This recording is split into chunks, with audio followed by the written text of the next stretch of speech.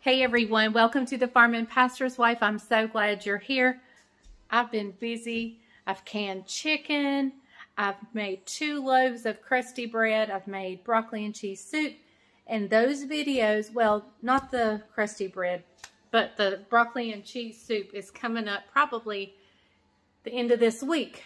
But today we have our cozy coffee.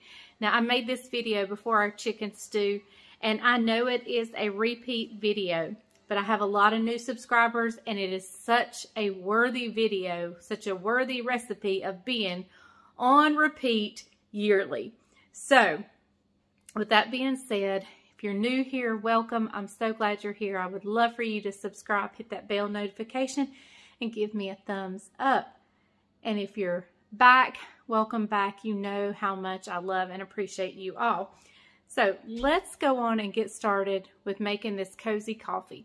This is a drink you need in your life during the wintertime.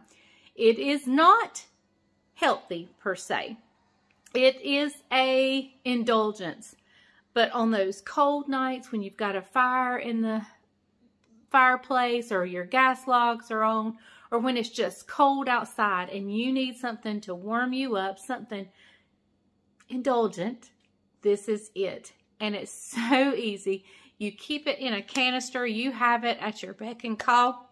And don't forget to add that sweet liquid cream and the whipped cream on top. So stay tuned. I'm going to show you how to make the mix, and I'm going to show you how to make the actual cup of coffee. So, cozy coffee. Hey darling, can I tell you what's been on my mind? Sick and tired of the 9 to 5 in the city light. Hey darling,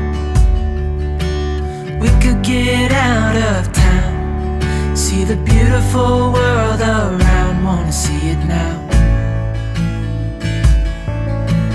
Pack our bags and get in that car, leave a little note and we'll drive real far. Let's get out, we can leave this city. Let's drive to the open air. Yeah, the countryside is... Hey everyone, welcome to the Farm and Pastor's Wife. I'm Leslie, and I am thrilled that you are here with me down on the farm. Today we're going to make a delicious cozy drink. I've made it on this channel umpteen times, and there's no time like the present than to make it again. So stay tuned. We're making cozy coffee. If you're one of my longtime viewers, you know that every year around the chicken stew time, I make my cozy coffee. And I make a large enough batch that it lasts us pretty much all year. So we're going to go ahead and make that. I have my cozy coffee container that I didn't even wash it. It just still has the dust from the former batch of cozy coffee. And so we are going to make another batch.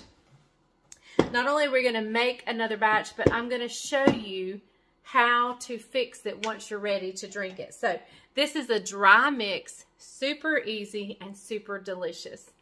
So let's talk about the ingredients you're going to need. You're going to need some kind of powdered creamer, non-dairy creamer. And so I just get the Great Value brand. You're going to need some hot chocolate mix. I just grabbed the Swiss Miss, some form of instant coffee, sugar, and a touch of cinnamon. This is what just elevates this drink, and I promise you it is so good. Okay, so with that being said, let's get started. So the first thing I'm going to start with is the creamer, and one batch is 1.5 cups. So that's a half, a whole, and a half. Oh, no, sorry, there's 2 cups of the creamer. Sorry, 2 cups of the creamer. I'm getting ahead of myself. 2 cups of the creamer. Let's go to the hot chocolate mix now, and that is 1.5 cups. So 1/2, a whole, and 1/2.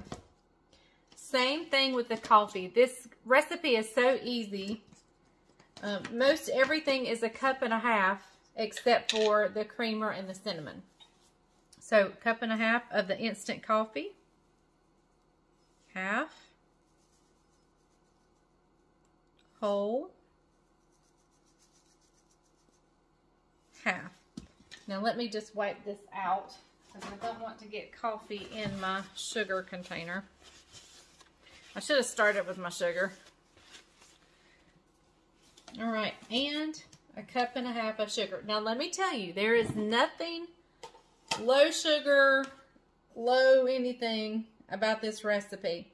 Could you make it that way? Sure, you could use a sugar substitute, and if you could find the hot chocolate that doesn't have sugar in it, then, you know, that's sweetened some other way, then you could definitely make it that way. All right, 1.5 cups of sugar. Now let me grab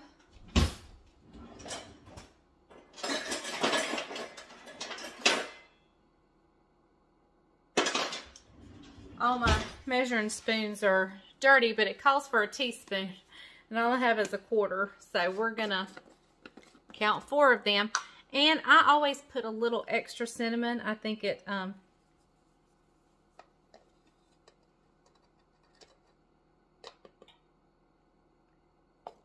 1, 2, 3,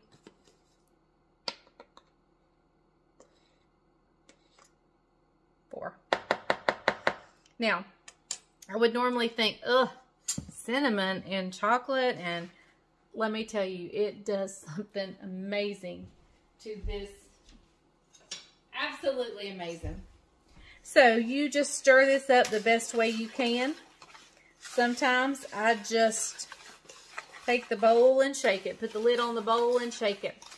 All right, guys, since this is for our chicken stew, I'm actually going to make another batch. I just wanted to make that one for you guys, but stay tuned. I'm going to bring you back and show you how to fix a delicious cup of cozy coffee.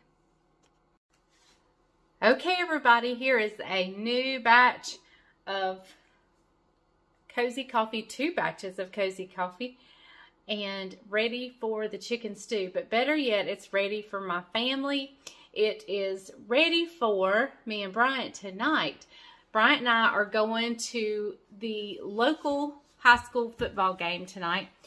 Our church is doing concessions, and I know I will be frigid. So, there's no better way to warm up when we get home to snuggle up on the couch with a cup of cozy coffee. So, when we get home, I'm going to show you exactly how to make a delicious cup of cozy coffee. So, see you when we get back. Hey everyone, it's the next morning. Bryant and I came in last night, and this rarely happens because usually we like to chill out and wind down when we get home. And we both were just like, I'm going straight to bed. So we went straight to bed. So I'm going to show you this morning how to make a delicious cup of cozy coffee. I'm going to turn my kettle on over here. If you don't have that, warm you some water on the stove top, do it in the microwave. Tons of ways to do it. So my son's pulling up, so he's going to get some cozy coffee.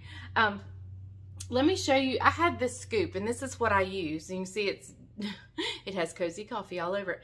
I wasn't sure what size this is. It doesn't say. So I measured it out this morning, and this is a 2 tablespoon scoop. And I use a healthy 3 of these. So that's 6 to 7 tablespoons of the mix per cup.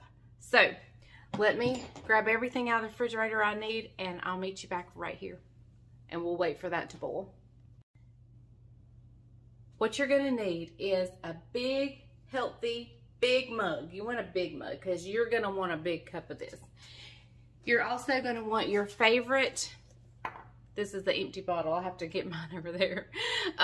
Your favorite creamer, liquid creamer, and some whipped cream. Now you can garnish the top with some shaved chocolate or a sprinkle of cinnamon, whatever you want to sprinkle on the top, but I can't usually wait to sprinkle it on top. I'm usually just... So, all right, let's fix this cup of cozy coffee. All right, so like I said, you want a good 6 to 7 tablespoons.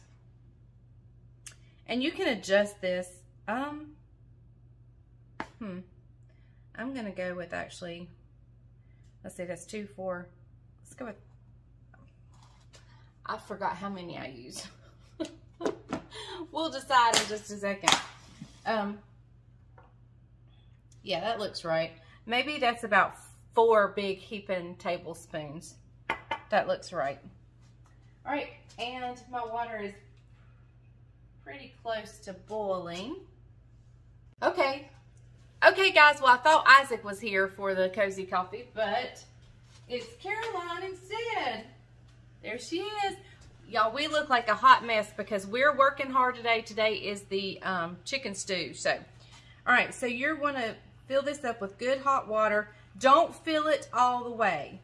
That's key. You don't want to fill it all the way because you got to leave room for that good old creamer and whipped cream. And you can use this, she uses a sweet creamer, but I've also used different type, and it's just any flavor, your favorite flavor, like a cinnamon roll bun would be delicious because this already has a hint of cinnamon in it. Even caramel would be delicious. Oreo's delicious. I've had Oreo in here. So good. All right, so now you want to hit it good with some good creamer. And look, I'm using a spoon. It will settle in the bottom. That's it. It just will. That's part of it. In it. So if you have a spoon, works great. This is actually the first time I'm doing this. But if you have a milk frother, that's a pretty good way to get it stirred up. And now what you want to do, because you still have a little bit of room. The best part. Diabetes in a cup. Diabetes in a cup.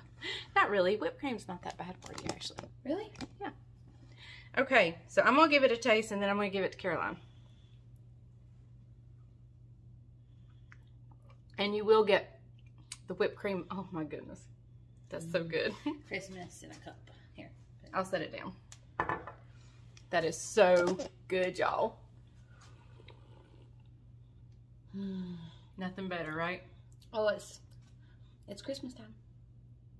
It's Christmas. It's Christmas when we have cozy coffee. Actually, it's chicken stew when we have cozy coffee, and then for the season we have it for the rest until cozy coffee till February.